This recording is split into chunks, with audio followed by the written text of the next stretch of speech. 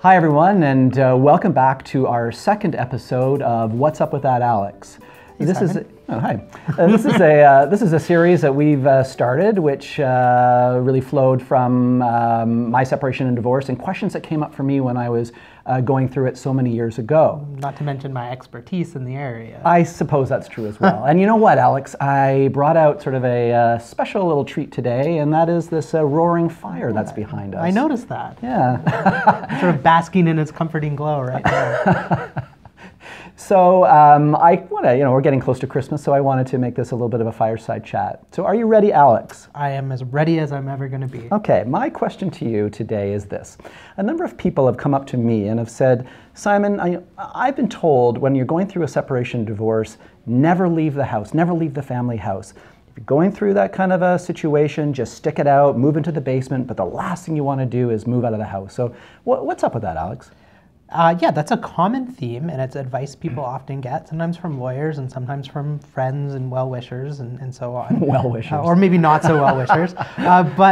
And it is, there's truth to it. It's not a universal rule, but there are situations in which it is better to stay in the house. And I think there's kind of two overall scenarios when it is important. The first is if you have children, and especially young children, it's often the case that the parent who moves out of the house does so into like temporary accommodations or maybe with a family member and without having any kind of particular arrangements in place for the children. So if you move out of the house and you move in with your parents or you move into a friend's place and there's no way for your kids to stay, this goes on for a period of time, the parent who's at home with the kids is going to build up sort of a precedent or a pattern of looking after the kids more often than not. This is sometimes called the status quo by the court. And courts often, whether explicitly or implicitly, favor the status quo, meaning that if something has happened over time and it seems to be working, the courts are a bit reluctant to upset that. Right.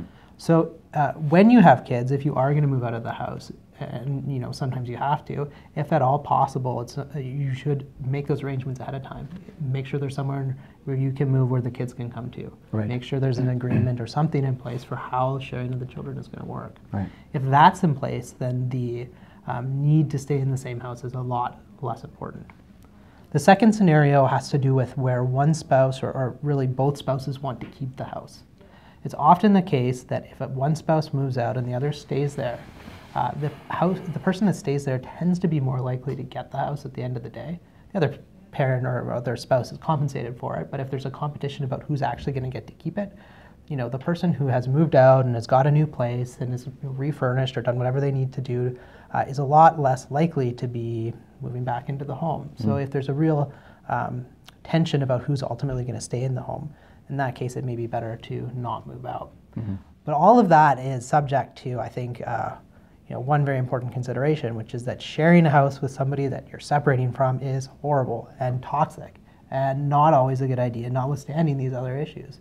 It may be better, even if you do have kids and even if you both want the house, if it's going to drive you crazy, if there's going to be violence, if there's going to be real problems with cohabitating, it's better to move out in that kind of situation. Like you can't put a price on emotional well-being in that way. So, it can be true that moving out can be a disadvantage, but it may still be worth it. And often my focus would be on, okay, how do we move out in a way that limits those disadvantages? Okay, well great. Well thank you, Alex. That was very informative. I know from my own experience, I moved out of the house and my lawyer encouraged me, rightfully so, to as quickly as I could find a place that I was going to be able to parent, which were very young children. There is a period of I would call it discombobulation that comes from the separation, and often these things aren't planned. You're not thinking sort of 6 months in advance, how is this thing going to unfold? It's a very stressful time. A lot of questions come up, and I would encourage our viewers that if anyone is thinking of going through a separation, there's nothing wrong with going and seeing a lawyer before you actually have that final discussion with your spouse, just so you can get a lay of the land. I'm not suggesting that you're going to be able to take advantage of the situation. That's not what seeing a lawyer is about. It's about just understanding your rights and making sure that you're not making choices in the heat of the moment that are going to somehow affect you negatively in the future. Yeah, and mitigating those problems if they're going to come up. What can you do to limit them? Right. So I agree with that. Great. Thanks, Well, Evan. thank you so much for answering that question. My and pleasure. Great. And thank you, everybody, for listening. And we wish you a happy day.